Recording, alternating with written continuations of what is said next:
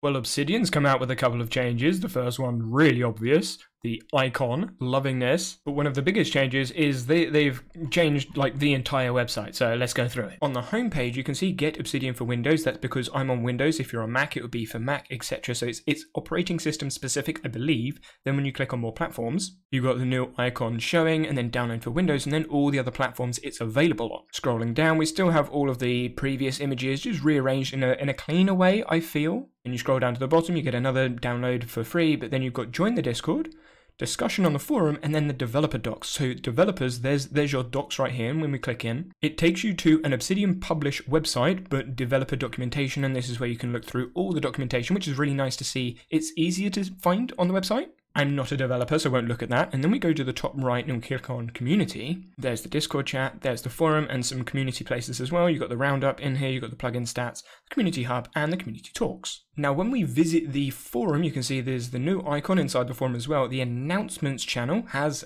a big announcement. You can see they're archiving it. So they're archiving this entire announcement channel for the new Obsidian blog. Coming back to the website, if you scroll all the way down to the bottom, you can see some navigation down the bottom. You can see learn, you've got the help documentation, but the blog is right here. So going into the blog, we've got the most recent blog, which is the new icon. I'll go in a minute. And then you have all of the previous blogs or announcements. So this is, I would imagine, where all the updates are going to happen and anything else that they want to talk about. So you can see the 2020 Gems of the Year. And I would imagine Obsidian October will also be inside of the blog, which you can see RSS feed, Twitter, Mastodon, etc. There is another button at the top for the download. Then there is the pricing. So when we go into pricing, obviously it takes us to the pricing and then shows the commercial use. And when you scroll down, you then get the two add-ons, Obsidian Sync and Obsidian Publish, for those that don't know, are now the exact same price. And for those of you like myself that want early access to new builds and things like that, you can get early access for a one-time payment of $25 plus. And something I do want to note, you've got all the FAQs down here, but when you come down, you can see, do you offer discounts for educational nonprofits and other groups? Yes, they still offer the 40% discount. It's just hidden in the FAQ section, so don't be afraid. It is still there.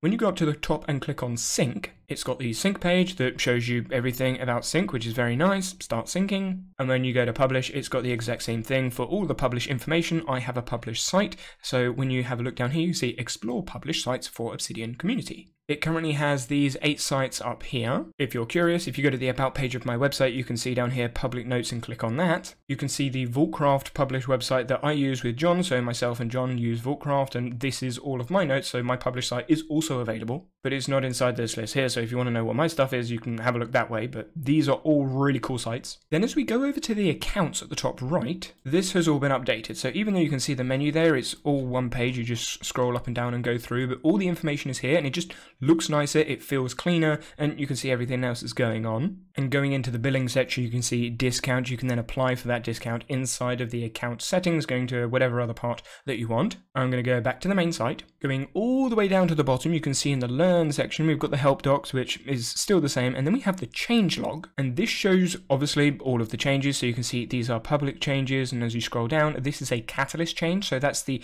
insiders, so the early access build. So this is only available for those with the catalyst. So when we scroll up, this one is public, this one is catalyst, etc, etc. So some of these recent updates are only available for the catalyst, like the new PDF viewer. I think that may be going live soon though, if it hasn't done already. Then going to the blog, we have the new icon. I think because I'm so used to the old Obsidian icon, it's going to take me some time to get used to it, but it still looks pretty cool. Then as you scroll down, you get some different looks of the icon, but what's really nice is this right here. So when you click into a color, you can then pick any color that you want, and obviously it changes the color. So let's go over here, that's green, and then we can change the background to red. That's a really odd combination.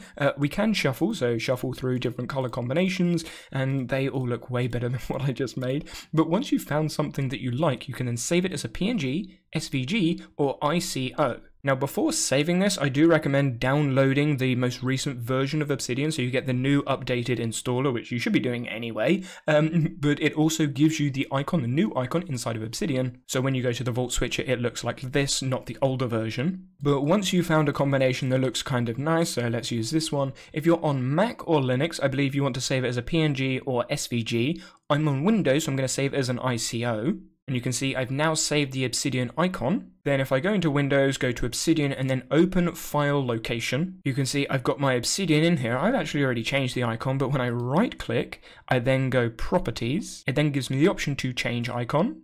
I can then browse and then find the icon. I've already found my icon, and once you've found it, click on OK, Apply, and then OK. Now when I come out, if I go down to my dock and Windows, you can see the icon has changed into the orange Obsidian, which I quite like. This was just a quick update, but let me know what your thoughts are on the new icon and the new website in the comment section below.